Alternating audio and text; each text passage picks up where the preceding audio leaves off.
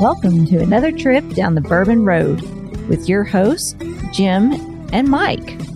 So grab a glass of your favorite bourbon and kick back. Hey, this is Big Chief, and welcome to the Bourbon Road. You know what I love to make cocktails with? Some bourbon-aged maple syrup from Seldom Seen Farms and up in Ohio. He's taking bourbon barrels. He pours his farm-made maple syrup into that barrel for 6 to 9 months. He ages it, pulls it back out, bottles it up, sends it out for cocktails like an old-fashioned or a Manhattan. Instead of using that nasty old simple syrup, we're using that delicious bourbon-aged maple syrup for that. Check them out at seldomseenmaple.com. Yeah. So the Bourbon Road is still on that Texas journey, traveling down Highway 281, what I used to know as the Milk Road, Texas Whiskey Trail. And we got down here to Blanco, Texas. That sounds like there would be a gunfight in the street in Blanco. It's one of those kinds of towns down the road. And I got 2 special guests with us. I got some bourbon royalty up here. We stopped at Milam and Greene Distillery here in Blanco, Texas. And I got Marlene Holmes. She is the wicked woman of whiskey. She's got some lineage. She brought down here to Texas some whiskey knowledge. Marlene, welcome to the Bourbon Road. Thank you, Mike. Glad to be with you. And I got Miss Blair from Whiskey Women on here. She actually has her own podcast too. And, but she is, their PR woman, their social media woman. She set everything up for us. Blair, welcome to the Bourbon Road. I am so happy. This is actually, it's my, it's first time as a guest of a guest? Whiskey podcast. So here we go. Yeah. So we're setting in a rick house, and this is a working distillery. There's no doubt to me.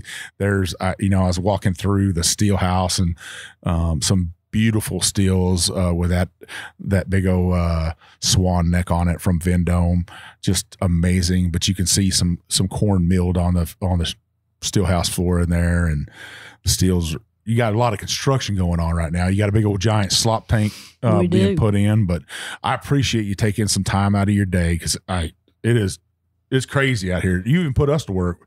You're like, that's right. You're like, get your brother up there and get him to get that barrel out of this rick house for us. So we were glad to help out, and we're glad you brought us in. Yeah, but we got some whiskey in front of us, and that's what we were here for, right? To talk about. So what's the first whiskey we got in our glass? Oh yeah. So this will be your single barrel. This is, in my mind, this is how you really should begin the journey here. First of all, because it is our lower proof whiskey, we proof it down to 86 proof, but this is some of the best of our barrels. So I like starting off on a high note. And I don't know, Marlene, any fun facts about the single barrel that you like? Well, it's special because it is a single barrel, and they're always a little bit different. So that's a great thing about a single barrel. I love it. We'll get into the whiskey. We'll nose it real fast, taste it, and then we're going to get into Marlene's her story. And man, just walking around with you, Marlene, and some of the stories you've been telling, I feel so privileged to get to hear those stories. But we're going to let our listeners hear some of those stories. And but first to this whiskey right here, I say cheers. Cheers. This has actually got that dried nectarine on it. Yeah, I like to eat on those a little bit. Whenever you put a charcuterie tray, put some of those dried nectarines on there, some other dried fruits, maybe some dried dates, some sugariness on there. Yeah. Oh yeah. Ooh, well, I like that. I like the idea of the smell when you open the bag of cranberries. That's I do nice. get a little bit of those raisins, maybe because you said that, but Raisin Bran, that cereal, and it's just got a tad bit of Raisin Bran's got this tad bit of sugar on it, and I get that in this. Very beautiful nose on this. Let's taste this thing.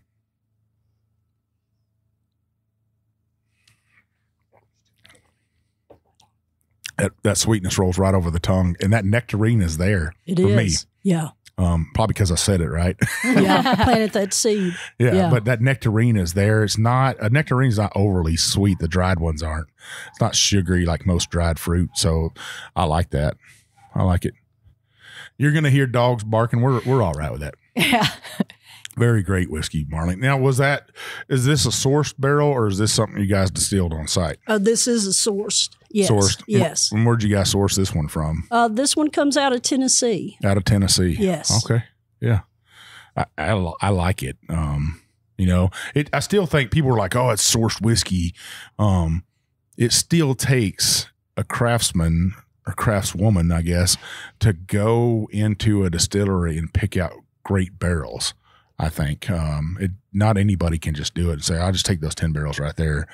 I'm sure that's not what you guys are doing. You're going there and trying to hand select the best of the best that you get your hands on. We do. We taste everything before we dump. And because each barrel is a little different. And that's a great part of the job is on a daily basis, pulling a few samples and see what we've got available to dump. God dang, somebody's got to do it, That's though, right? It's a tough job. Somebody's got to drink whiskey for a living. Well, and I like to think of like sourcing has become this word for a problem we don't actually have, right? It's the whiskey tradition of Scotland was independent bottling and was master distillers traveling between distilleries and pubs pulling different barrels from different distilleries and making a bottle out of that barrel. And you didn't know necessarily where it came from, maybe down the road, maybe 3 cities over or 3 towns over, but whiskey traveling and coming to the consumer, and that's what whiskey should be doing. So we're just able to find the best whiskeys we can and put them in bottles, and let's do that. Yeah, Marlene. So your lineage, really, you're a Kentucky girl, right? That's right. Born and raised.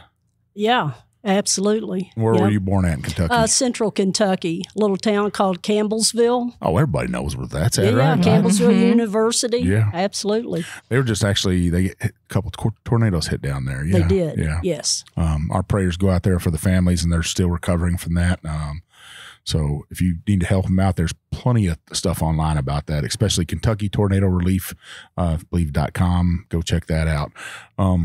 But you made your way a little bit north, and at some point you said, I'm going to start making some whiskey or get into the whiskey business. Or have you always been in the whiskey business? No, I actually come into it a little bit, what I call late in life, because a lot of the folks I worked with there in Kentucky, started at the distilleries right out of high school.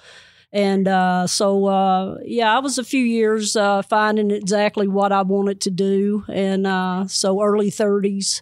Got into the business and hadn't looked back. It's been great. Now, you worked for one of the greats in whiskey, right?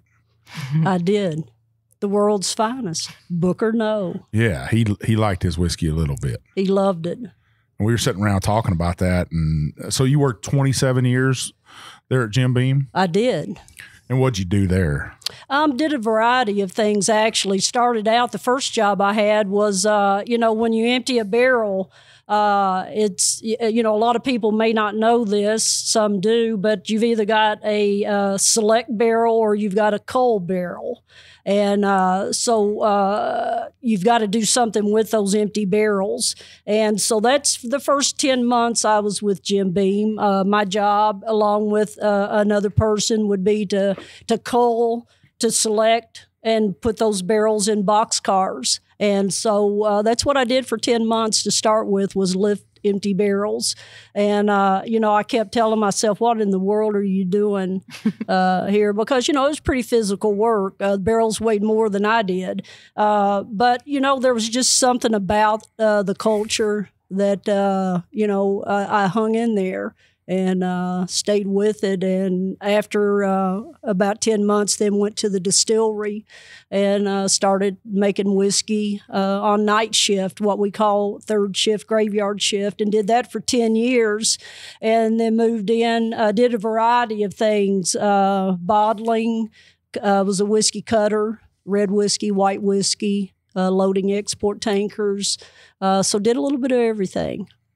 So you just kind of went from the very bottom all the way at the top, and you're hanging out with Booker No somehow. I know, yeah. I bet that was like just, you go to work every day, and I'm getting to work with a legend here. It's got to be kind of mesmerizing. So at some point you were like, okay, I'm going to head to Texas. What happened there?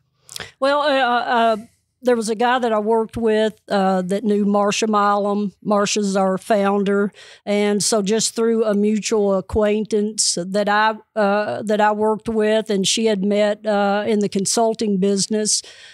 She was looking for a distiller. I had been there at that time almost 27 years, was just looking to do something a little different. And so Marcia and I met, and I come down. I spent the weekend and come out to the distillery here in Blanco, met the folks here, tasted the whiskey, and just fell in love with Austin, Hill Country, and the folks, the members of the team at that time. And I decided to take that chance and come down. It's hard not to fall in love with the countryside here. We were talking yesterday and driving in on today. We kind of drove some back roads coming in, just not down Highway 281, but we had to cut across some back roads, some old back roads we used to run all the time. And if you just kind of close your eyes and you know you're in Texas, you'd think you're either in southern Oklahoma or even northern Mexico. Driving down the road, it's so beautiful down here. Well, that caliche dust down here. We've got a lot of it, but I had never been to Hill Country prior to that. I'd been to Dallas, North Texas, so that was my idea of what Texas, Amarillo, Dallas area. And then when I come into Austin, it kind of reminded me a little bit of the rolling hills of Kentucky. And I was pleasantly surprised, but it's beautiful. It's a little greener up there. It is. It's a little greener, but the oak trees here and what have you, didn't expect it. Yeah, so it's super beautiful down here. So they brought you in, you looked at it, and you're just like, this is going to be home. I'm going to do this. I'm going to pull the trigger. Right. Yeah, I made the decision actually pretty quick. I did. I read what I could about the distillery at the time, and Marcia as well. And like I said, I was looking to do something a little different. Had thought for a year or two there, the last couple of years at Beam, that I'd like to get in with a craft distillery and just kind of get back in, my hands back in, more of a hands-on type operation. And I took that leap, and it's been great. Now, Milam and Greene, it used to be Ben Milam, and you guys went through a branding change and stuff, right? But tell me about the startup of Milam Greene. Well, I can speak a little bit to that because that's actually how I got interested in this brand, was hearing about how first of all, there's this distillery, Ben Milam, which our founder, Marcia Milam, named after her third cousin, I believe, a Texas history Revolutionary War hero. But it turns out Revolutionary War heroes are not great branding pieces outside of Texas. So one of the things that Marcia did was she had read Heather Greene's, our master blender and our CEO, read her book, Whiskey Distilled, and was just like, I got to talk to this woman. And Heather was my whiskey mentor by book only at the time, but now in person. But they had a conversation, and I think Heather was just supposed to consult for Ben Milam, just to figure out like, okay, how do you create longevity in this brand, and how do you get this brand to go national? And then through, I think similar, Heather's from New York. So she also fell in love with the Hill Country. We have a spell here down in Texas. They'll come to visit. You will stay. You will stay. And so Heather and Marcia created I think Marcia just was like, hey, come down here. We'll, make whiskey with me. And she had already had Marlene. I think, Marlene, you were definitely also a selling point for Heather. Let's create a brand that is not just about sort of these Texas icons, but is really something about creating moments with whiskey and creating really delicious whiskey. And so that's what Milam and Greene whiskey as a name should be, we hope is going to be synonymous as just really tasty whiskey. I have a whiskey friend that's really into whiskey education or bourbon education. And I was looking at your guys' website, and I was so shocked that there's so much whiskey education for free on your guys' website. I told him about it, and him and his future wife were like, oh my God, I just love that they're doing that for the people out there making money off it. You guys aren't trying to make money. You're trying to educate the public and help people out understand whiskey. And I gotta say thank you so much for giving the whiskey community, the bourbon community, that education for free. That's just, to me, that's just amazing. I mean, that's one of the things that really drew me to Heather as a beginning whiskey connoisseur myself, was just authenticity and transparency on packaging and just knowing what your label says, learning how to appreciate your whiskey even more. There's only benefits that can come from that. And so even if we're teaching you how to enjoy other people's whiskey, that's fine.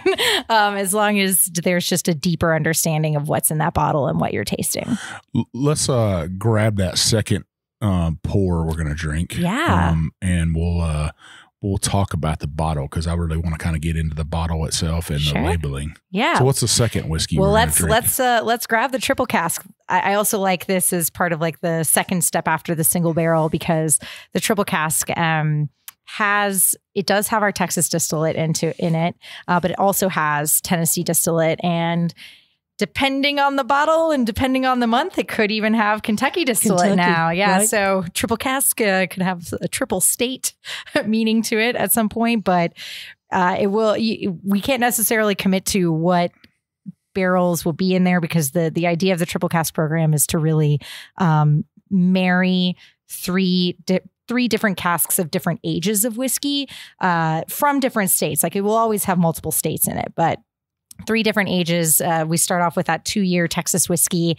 which, Marlene, you should really talk about. I love it when you describe the triple cask, because you give each of them a little personality. So you should take that. Well, this was the first project that go back to what Blair was talking about earlier. Heather come down the first summer I was here to do some consulting, and so this was the first blending class that we had with her, and so this is where this product evolved from that class that day that she spent with us. But it's 3 different aged whiskeys. The 2-year-old is our whiskey we make here in our pot still, and it's the one I kind of label as the juvenile of the bunch, the teenager. It's a little sassy, a little bit of a show off. It kind of pops in your mouth when you take a taste. And then it moves on into that 4-year-old, 5-year-old whiskey that's there, where you pick up a lot of those great sweet notes, the vanillas, the caramels, and what have you, and then finishes off with a nice 12-year-old whiskey that's in there, and some of the maybe tobacco tannins, leathery notes, woody, oaky type notes. And this is just fabulous, though, because to me, when you taste it, you can taste all 3 of those different aged whiskeys that's in there. If I didn't know any better, and I knew I wasn't at a distillery, I would almost think this is some agave like nectar right here. Really? Yep. Okay. That, it's almost like a honey that other people use. It's awesome. But that nose on here is that right there. It's super sweet to me. Yeah, maybe a little salted caramel on there. Yeah. That smells so delicious. And that's a testament to Heather's, blending. That lady's amazing with her blending abilities, and her nose is fabulous. How she can take, different products, ages, and blend them together to come up with something that is just really fabulous. I get a little bit of that new boot leather. You walk into a Texas boot store and you do get that little whiff of leather there. Yeah. But more of that agave is just amazing on the nose. Well, I say cheers. Cheers. Oh, yeah. This is a 94 proof. Mm-hmm. Does well just to sip it or in a cocktail. Blair's got a cocktail. Yeah.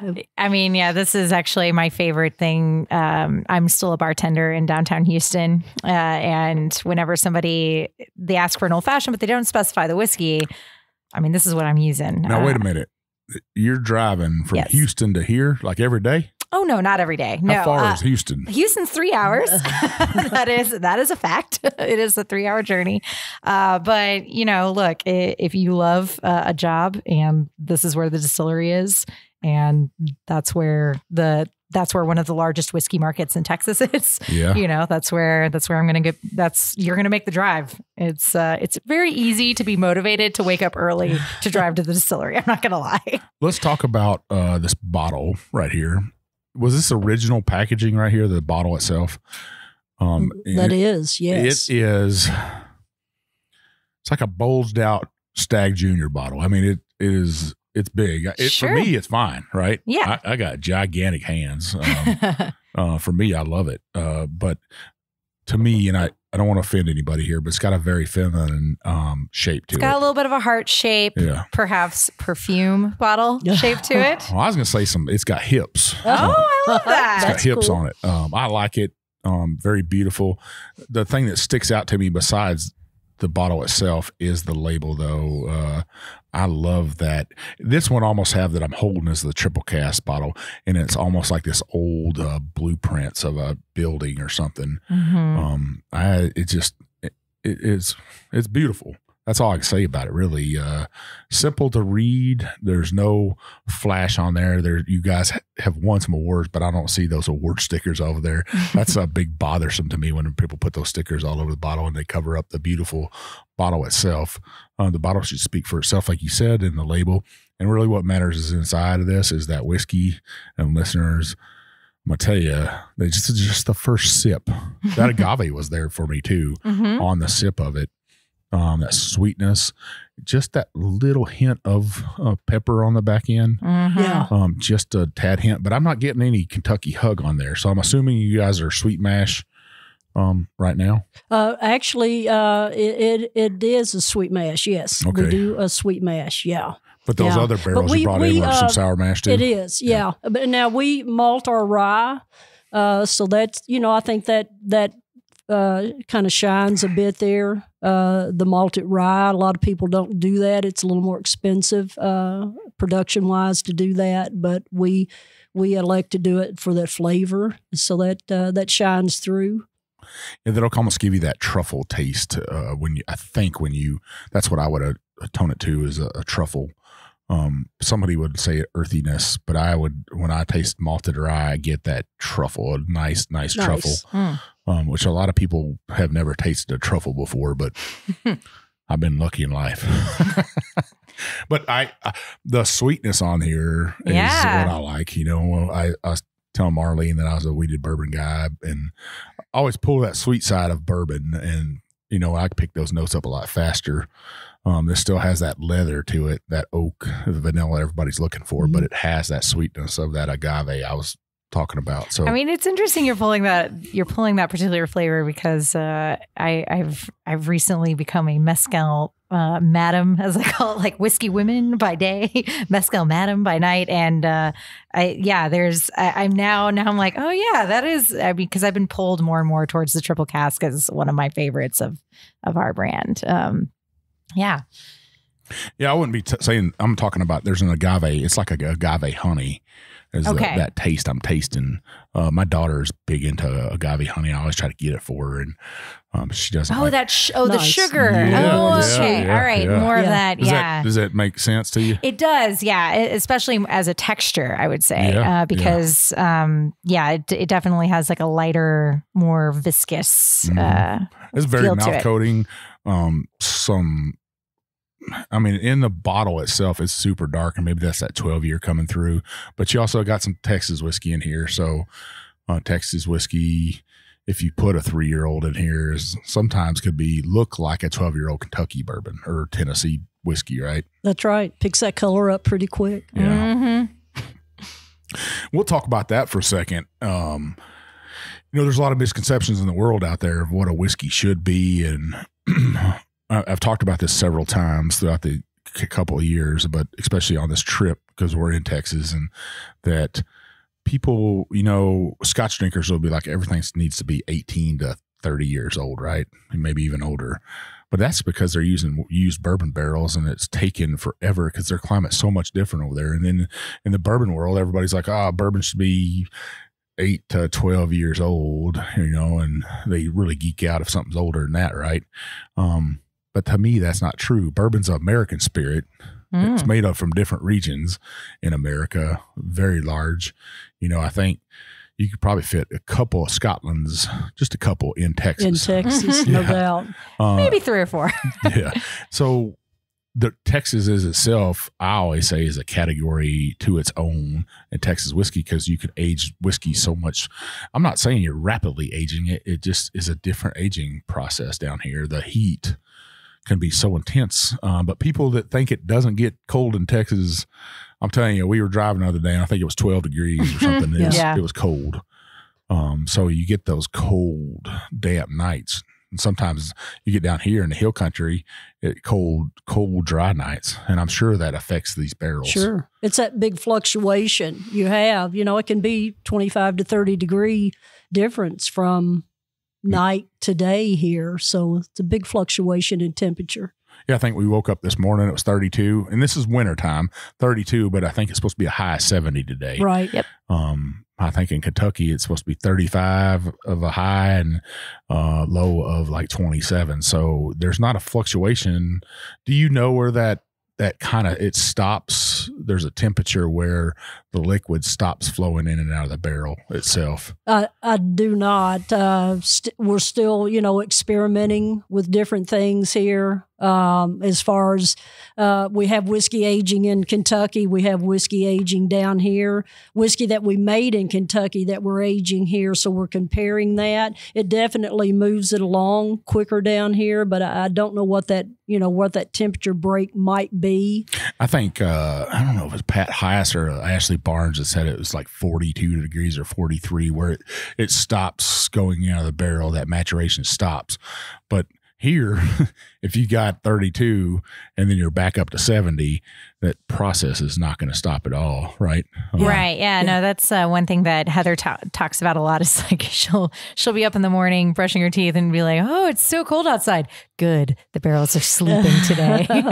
But it is true that in Texas, there's not a consistency of seasons. Like winter is just a suggestion of what you might want to have in your closet.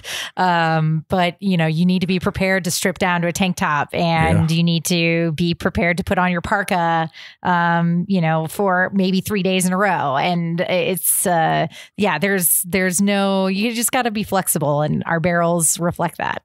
Yeah. I remember when I was in high school, it was Christmas break, and me and my brother grew up. You scoot up Highway 281 here north, probably 110 miles. There's a little town called Event. That's where we grew up, but grew up on a ranch, and then there was a big rattlesnake at Christmas time laying on some rocks. I mean, I'm 6'3", and he was every bit taller than I, when I'm holding him up, and I killed him, but it was December, and they were like, well, these snakes are supposed to be denned up right now. But he was out sunning. I think it was like 90 degrees that day or something. And our parents were freaking out, though. They were like, why'd you go back there? Like, I don't know. Because we knew where the rattlesnake dens were. Right. But that's one thing I love about Texas is the climate, the weather down here. I love this warm weather.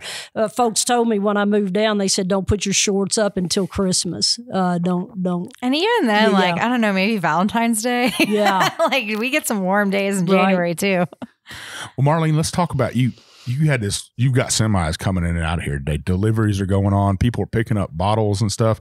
But what I did notice was showing up. Semi pulls up here and there's a gigantic tank on there. It's got giant legs on it. It's probably, I don't know, maybe it's 3 stories tall, probably 30 or 40 foot tall, right? Right. And that's a big new slop tank for you guys. That's our slop tank, yeah. Yeah, and for our listeners that don't know what slop is, what is that? Yeah, so that's our spent stillage that's left over. You've got your beer. that goes into your pot still. And once you pull the alcohol off of that beer, basically you've got water and grain left. And so we don't dry it. We're not equipped to do to dry our grain, to separate the grain and the water. So we've got ranchers that come in, local ranchers here that come and pick up that spent stillage up. And so they feed it to their cattle, hogs, pigs, some exotic animals here in the area. But that's a very important piece of equipment. If you don't have a means of getting rid of that spent stillage, then you can't move on and progress to your next batch of distillate. So it's very important to have that a tank like that so that you can continue to run your operation. In a lot of distilleries, it's been around since the beginning of time. Me and you were talking, a lot of distillery plans you'll see or drawings, you'll see cattle pens on distilleries, and then they'll be taking and pushing that slop through this pipe down to their stockyard, really, older distilleries and stuff. But you had to talk ranchers into taking it here. They were a little skeptical of it. We did.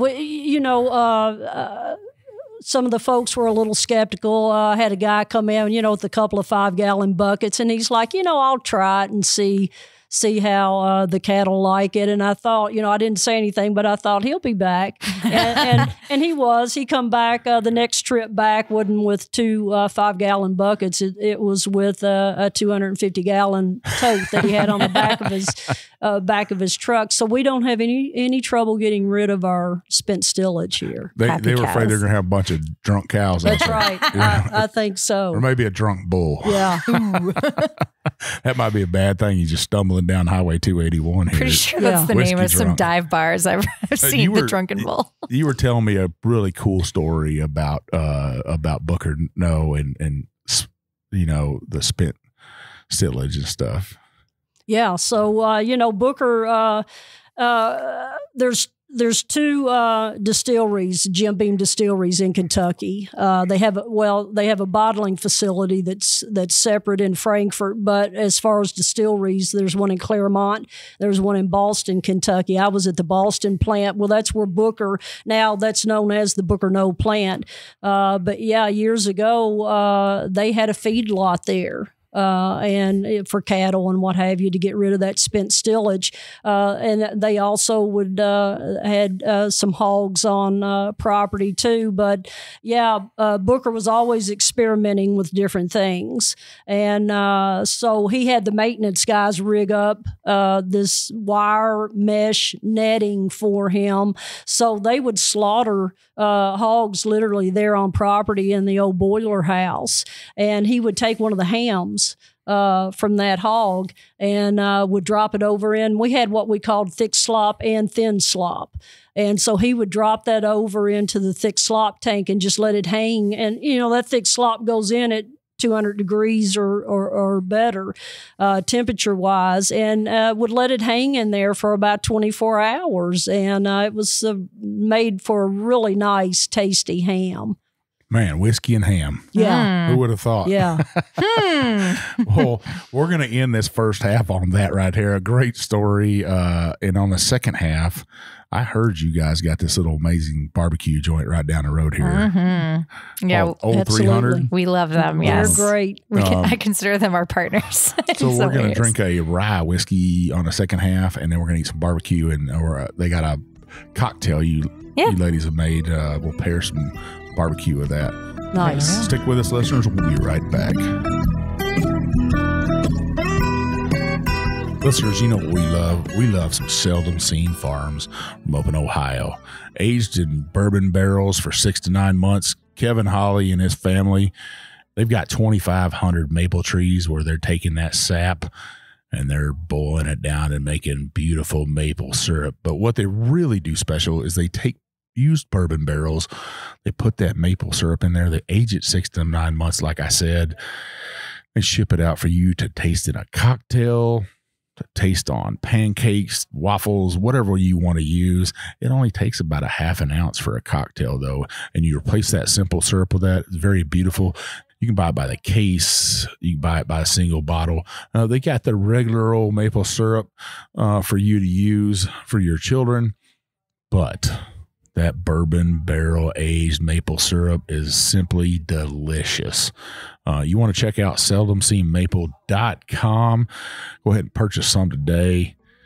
You will not regret it. They have some candles on there. They've got maple cotton candy for those kids in your house. We'd appreciate it if you check them out. All right, listeners, we are back, and we're still at Milam and Greene Distillery in Blanco, Texas. I thought I heard some gunshots in the background. I don't know. This is the Wild Wild West out here, and we got the wicked woman of whiskey, Marlene Holmes, with us. Marlene, you got another whiskey in front of us, but this isn't a bourbon. This is our port rye. Yeah, it's a rye whiskey. It's a 3 to 3.5 year old rye whiskey, and we bring it in. I tell folks when it comes through the gate, it's rye whiskey. When it goes out the gate, it's Milam and Greene rye finished in a port barrel. So we put our own our signature personality to this label, actually. But we get tawny port barrels in from Portugal. And just to give you a little bit of an idea how things move a little quicker, a lot of times people have to finish out a whiskey or a bourbon in a different cask for maybe a year, year and a half, or 2 years. Depending on how fresh these barrels are, it can move, and our product is ready in about 3 months. Nice. And so one's really lovely. We bottle it at 94 proof, and it's just fabulous. Well, let's nose this thing. Cheers. Oh, it's definitely got that rye feel to it, but that tawny port has did something to this. It gives that little extra rose to it to me. Right. I know that sounds weird, but that's what it is. I used to thought, I don't want to offend you ladies, but I used to think tawny meat, dirty woman is what I thought tawny meant. Oh, wow. I didn't know it was a wine or a port. Somebody told me that, and I was like, I feel bad now. But I mean, tawdry. I could see where you might get there with like an extra letter, but I'm a hill country boy, so some of those big words escape me sometimes. Kind of like Kentucky guys. Some of those big words are hard for us. There you go. Just got that old simple education. I mean, look, it's definitely it's the New York Times. I like it because it sounds to me like feathers. Like a tawny sort of bird. But Mike, this one, we're proud of all of our labels. This one's really special to us. This one was just named Best in Show this past summer at the American Craft Spirits Association. Best in Class, Best in Show, and so that was quite an honor for us to pick up. Oh yeah. I mean, anytime you're competing against lots and lots and lots of whiskeys, that's right? Our peers. That's Everybody's right. bringing something to the table. That's right. Well, congratulations on that. That's an excellent award. That's right up in our backyard. There is where it was held and stuff. You guys didn't come and see us then, though. So shame on you. But I had to drive all the way to Texas to come meet you. But it was well worth my trip down here to come and sip on this. So I'm gonna taste this. Cheers. Cheers.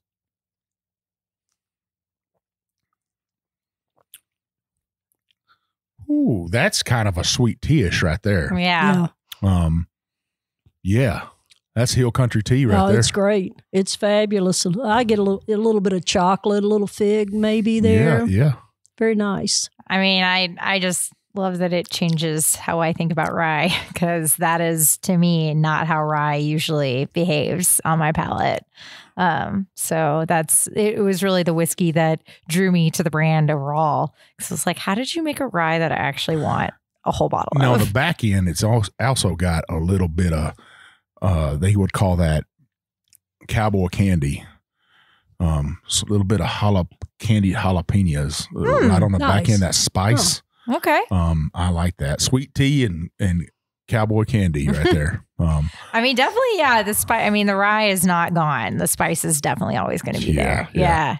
Well, some ryes aren't overly spicy. A lot of people think if you got a 95.5, it'd barely be any spice in it at all.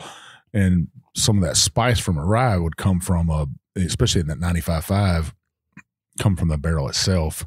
But you get a Kentucky rye, that 65, that rye is the spicy ones right there. I don't know why that is. Maybe Marlene knows I think that's is a testament to the distiller, maybe their taste buds. I had a rye whiskey that come out of Virginia that I tried about a month ago, and I'm like, how is this really rye? Yeah. It was fabulous. But I think that has to do with, the personality of the person that is making that product and where they make their cuts. You're going to have to tell me where that rye's from so I can get some of that. Yeah. We're going to drink a cocktail and eat some barbecue. Now, you guys got a barbecue joint right down the road. It's right on Highway 281. What's it called? Old 300. They are fantastic. We're really blessed that they're actually one of the closest places to eat, period, here in Blanco. But they are, they're the best barbecue in the area, in my opinion. Now, they got instead of a master distiller, they got a pit master. What's his name? They got a pit master, Ladd. Ladd, I said his name a while ago. Ladd Pepper, that's it. They do fabulous. Yeah, that's a name crew. Straight out of the old west right there. He was born a pit master. Yeah, that's definitely a name. That's almost out of like a Lonesome Dove or something. That's right. Ladd Pepper. You get out in that street and we'll have a little gunfight. If you win, you have some of my brisket. Yeah. We actually ate the brisket. I couldn't wait. My brother was over there gnawing on it already, so I had to get a plate. That brisket is some of the best brisket I've had in a long time, and that's saying a lot come from me. Sure. Because I grew up eating that when brisket wasn't that big in Texas back in the 70s, early 80s. My stepdad would make briskets for us, and he had his own way to making it, and he'd coat it with yellow mustard, salt and pepper, dice up a couple onions and jalapenos and smoke it just like that. And then he would wrap it after, I think, about 12 hours on a stick burner with pecan wood. Dang, yeah. Wow, nice. And I'm assuming down here they're probably using live oak or post oak is what he's probably using down here at Old 300. Yeah, I think so. Yeah. What about have you ever said, hey, could you smoke some brisket with our bourbon barrels? We're talking about that. We've discussed that. A couple of the guys that work there, they're the ranchers that come in to pick our spent stillage or our slop up. And that's hoping to do something with those guys as far as the barbecue sauce or the brisket at some point pretty soon. Yeah, everything, their brisket was amazing. And I always say meat needs to speak for itself, right? And for brisket don't need a whole bunch of barbecue sauce on it. Whenever you go somewhere and just barbecue sauce poured all over it, to me, something's wrong with a barbecue. I'm worried. I'm like, what are you trying to hide under that barbecue sauce? Right. That brisket has its own flavor. But you guys made a cocktail to pair with that. What cocktail did you guys make? So just another shout out to Brenda, our tasting room manager. She actually envisioned this. It's our port cask rye with a little bit of vanilla syrup and black walnut bitters. And then she ages it in a tiny barrel for at least a week, I think. And then before serving it, and with an orange peel and a cherry. Man, I got to say, just like brisket, you're in a whiskey game, you're going to drink some old fashions in your life, right? Mm-hmm. And every bartender I've met, they're like, oh, you got a bourbon podcast. Let me make you my specialty old fashioned. And I'm like, let's do it. Let's see what you got. Every Tuesday, I have the privilege of being Brenda's taster. Mm-hmm. She'll come to me with the cocktail, and it's like, okay, what do you think? She does fabulous. So I saw a couch in there. Is that the couch where you curl up, take a nap after that? If you need to, right? Yeah. What a job that is. I mean, to me, it's amazing that you came down here, you took that chance, but that you're putting out a great whiskey and you put together an amazing team. I say nothing but you got bottling going on, labeling going on right now, and there's ladies in there just they're just working away, bottling whiskey and labeling and stuff, but they're smiling in there. It's not like a regular factory. I don't know if you guys are feeding these cocktails to them beforehand. Brisket. I didn't Bristol. There it is. Yeah. I didn't see no crooked labels or anything. No, you'll see this crew here. If the label's not right, they're peeling it off because they know that's their work that goes on that shelf, and they're kind of the crew behind the scenes. A lot of times go unseen, but they do a fabulous job. The crew here at the distillery is just fabulous. Now, what I didn't see running around here was any men. Yeah. I don't know if that's by design or nothing. No, it's, we would welcome a male employee if we can find one who I didn't know if it was the whiskey making them smile or I brought my little brother and all the ladies were looking at him or not. But it still seems like, to me, a beautiful place to work with whiskey, a great team, no matter whether it's a woman or a man. And that's testament to your team that you've helped design. That says everything about a distillery when you come in a place and everybody's smiling and greets you nicely, whether they are a podcast or just a customer coming in. I saw some people when we first got in here had some cocktails. They're sitting down on some lawn chairs under the live oak trees and smiles from ear to ear. They seem like happy customers. Right. I saw a couple bottles there, so they obviously loved what they got. And there's wineries around here too. We were like, wow, all these wineries here. Well, this has happened in the last 5 to 10 years. I remember growing up in Texas, even in being in college, this would never have been a destination for a bachelorette party or anything like that. But we have so many wineries and distilleries and breweries all on the same road. You can get a car hire and just hit up 5 or more in a day, depending on, your what you want to be doing, but it's a fun time out here now. Yeah, you're really not that far from Austin, right? How many miles to Austin? Oh, what, about 40 minutes, 45 minutes. Austin or San Antonio, we're about right in the middle. Right in the middle, right? You can stay in either, and it's the same distance. And there's other cool little town down here called New Bronzeville, right? Yeah, that's right. How far is that? Yeah, it's about the same. About 20 minutes. Yeah, 25 minutes. Yeah. Or Wimberley.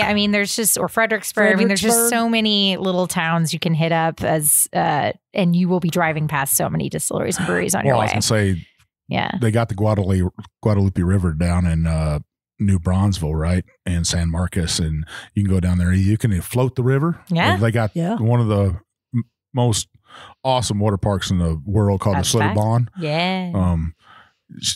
Marlene's like, you know about that place? I know. I know all about it just because as a kid, it's been there forever. But so many great things for people to do.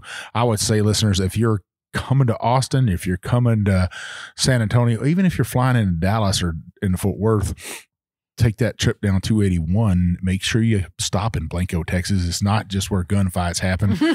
It's where whiskey is made. There is something magical happen right here at this craft distillery with some beautiful women. They got one wicked woman out from Texas though, so she's what the magical part about it, right? Putting that magic in the barrels. It takes that love, that compassion for the barrel, the whiskey and stuff, and really believing in what you are doing. And Marlene, I can see that in your face, and that love for the passion for whiskey as we were walking around. And you've lived a great life in getting to do this. I have. That's pretty amazing. And the stories you just have, to me, is it's heartwarming to get to hear those stories and stuff, and to share those with not just the America and the whiskey drinkers here, but around the world. We got guys in India and Japan and Australia and South Korea wants our whiskey. I get an email a week about that. So. I'm always surprised of a new whiskey drinker that reaches out to us and says, "Hey, I'm from here and I'll listen to your show and I'm trying to find this or find that." And I'm like, wow, somebody, thousands and thousands of miles away from me. And if your whiskey's good, it's kind of that old saying from a movie, with Kevin Costner in it, where he's builds a baseball field. You build it, they will come, right? You built a distillery in Blanco, Texas, in the hill country, and people are going to come. Yeah, it was meant. I think bourbon and whiskey was meant to be shared, with family and friends, and to enjoy. Yeah, I say you're right on. Spectacular cocktail, spectacular brisket, spectacular whiskey. Where can we find you on social media? Well, Milam and Greene whiskey will get you pretty much everywhere on Instagram, Twitter, Facebook. Whether you just plug it into that search thing, Milam and Greene whiskey. We are the only one, fortunately. And you can also find our website. I think is probably where that's where you'll find all of our whiskey schools on YouTube and all that stuff. So yeah, that whiskey school is just amazing and stuff.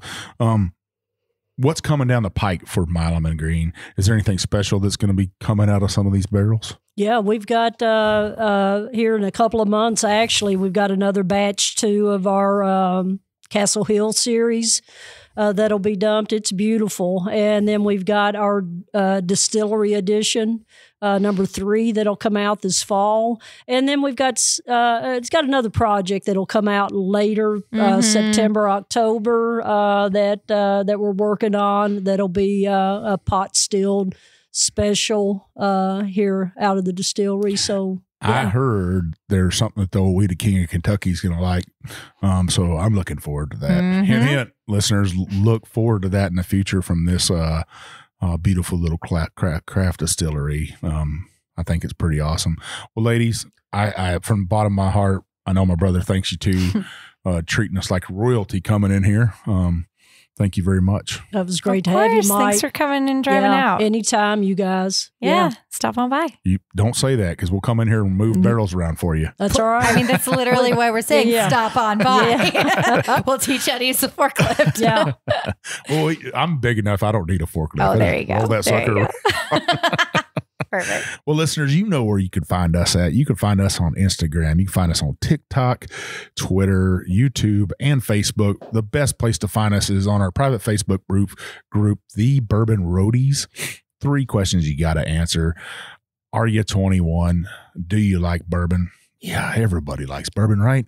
And then, do you agree to play nice? Because we don't tolerate any rudeness in that group. That means if you drink from the bottom of the shelf all the way to the top shelf where this Milam and Greene is, that's what we want you to do.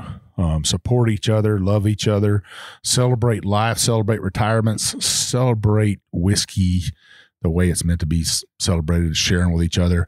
That's what we want to do. Come in and check that out. We get all kinds of great people in there. You might also find that we give away just a little bit of whiskey. So with that being said, I might be taking a bottle of Milam Greene to give away from them through us to give away to you. What you got to do is at noontime of this release right here of this podcast, what you got to do is tell me what Marlene did at Jim Beam as her first job. Tell me that on our Instagram post for this. The first person to do that at noon of that show, they'll get a bottle of the Milam and Greene whiskey. We'd really love to see you win that. So what I need you to do next is go ahead and scroll on up to the app, hit that check sign, that plus sign, that subscribe sign.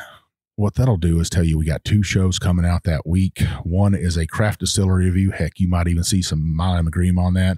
Our second show is an hour long, 30 minutes on the first half, 30 minutes on the second half. We got great guests on there, or it just might be me and Jim talking on there. Then what I need you to do is scroll on down to the bottom of your app down there. You'll see where you can give us that 5-star review. Leave us some comments. You know what'll happen if you don't. I'm going to come over to your house with my big old buddy, the big bad booty daddy of bourbon. He'll be dragging his big bad booty daddy wagon full of Milam and Greene whiskey. We'll drink that all night long. By the end of the night, you're going to give us that 5-star review, I guarantee. But seriously, those reviews, those comments, they help us open up doors to distilleries like this. It gets great whiskey in our hands to tell you about, and we'd really appreciate it. We also want you to check out our website, thebourbonroad.com, where we write articles. We have our reviews on there. Check out our whiskey swag, the Bourbon Bullshitter t-shirt. We got some flask on there, all kinds of stuff that you can purchase. It helps our veteran owned and operated business get on down the Bourbon Road. So we'd really appreciate that. You can leave comments on there also. If you have a distillery in your backyard that you want us to talk to, leave us a comment. If you have a whiskey you want to get in our hands, leave us a comment. We'd really appreciate that. You can always reach us on our emails. He's Jim at the Bourbon Road. I'm Mike at the Bourbon Road. But probably the best way to reach us is on our Instagram accounts. You DM us on there. He's JShannon63. I'm Big Bourbon Chief, and we'll see you on down the Bourbon Road.